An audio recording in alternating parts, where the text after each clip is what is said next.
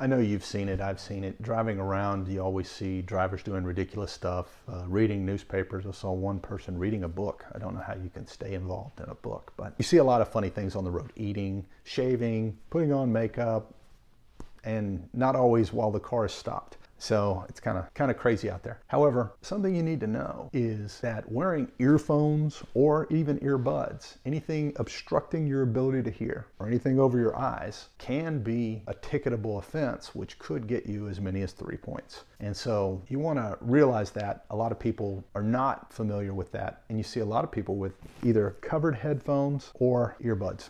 And so if you're driving around, you want to pull the earbuds out, you want to take the headphones off, you're really screaming to a police officer, hey, give me a ticket, tag 3 points on my driving record. And it's something that doesn't necessarily need to happen. Whatever you're listening to can wait. And certainly if you're blocking your vision, well, that you're becoming a danger on the road, and you don't want to do that. You don't want to do that for yourself, and you don't want to do that for others. Living with the consequences of injuring someone else can be horrific.